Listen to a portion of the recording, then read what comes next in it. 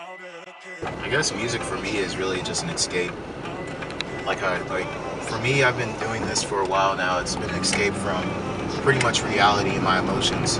It's kind of like my way of trying to fix everything that fucked up pretty much the first part of my life.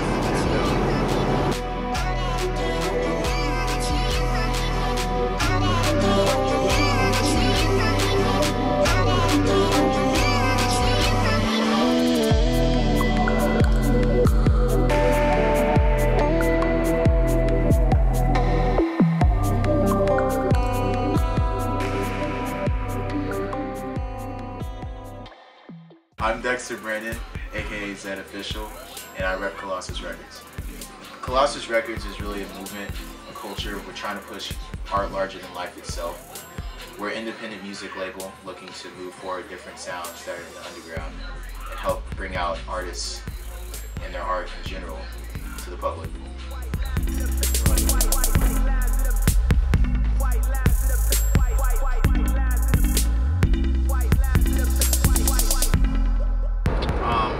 When I started, it was back in December. I think it was December 23rd.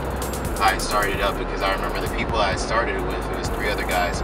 One guy I had from college that I flunked out of.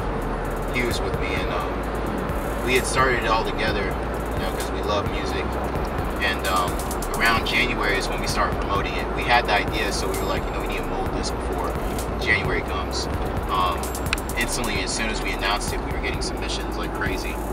It was a fun experience, but really, when it really started to make an impact and get serious for me was, I'd probably say around February, when it's going around my birthday, because that's when they were, you know, getting iffy about it or wanting to leave. It was like something that was almost a baby to me, because I wanted to make sure that it was, you know, growing and nurtured and taken care of. But you know, you have people messing around with it, not taking it seriously, or they're just like, you know, I don't want to do it anymore. So that's when, for me, it got serious. That's when I had to take the reins and get serious about it.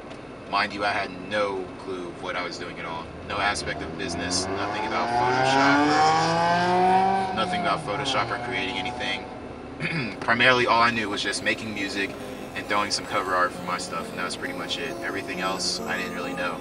I don't know how, but I just figured out how to market better. Like, I don't know it entirely, I can't say that, but like, I know what people like to see, and like, when I sponsor stuff, I put it packaged well. You know, like most people that have like just somebody smoking on the cover, like, oh shit, that's cool. Like, no, it's not cool. It's not cool. Like, some people like to do it, that's dope, but like, it's not marketable. If you like fucking went to like a church and tried to do that shit, that wouldn't work. You gotta have it for everybody, you can't be biased. Good luck.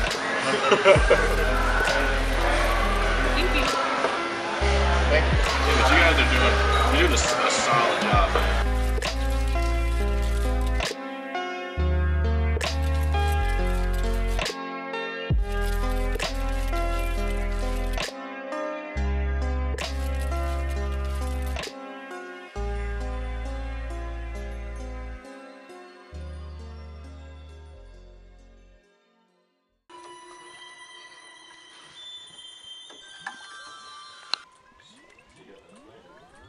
Yeah.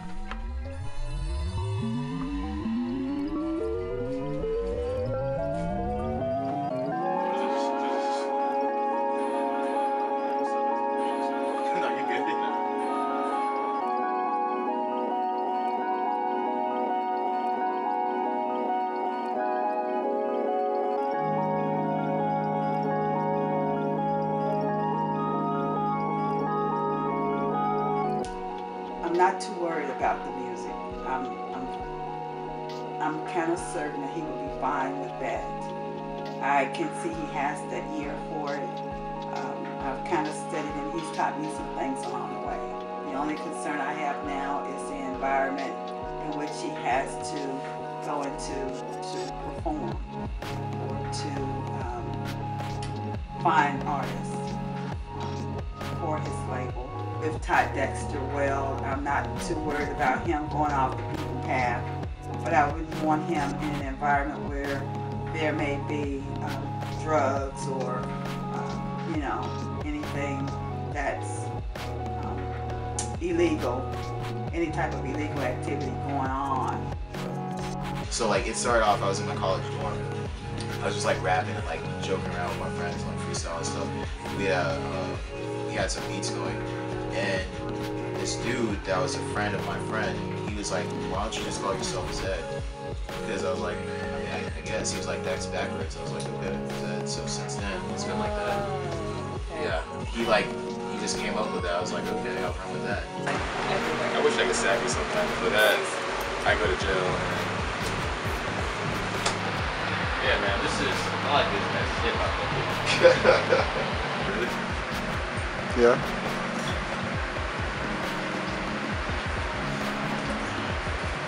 I'm gonna turn down on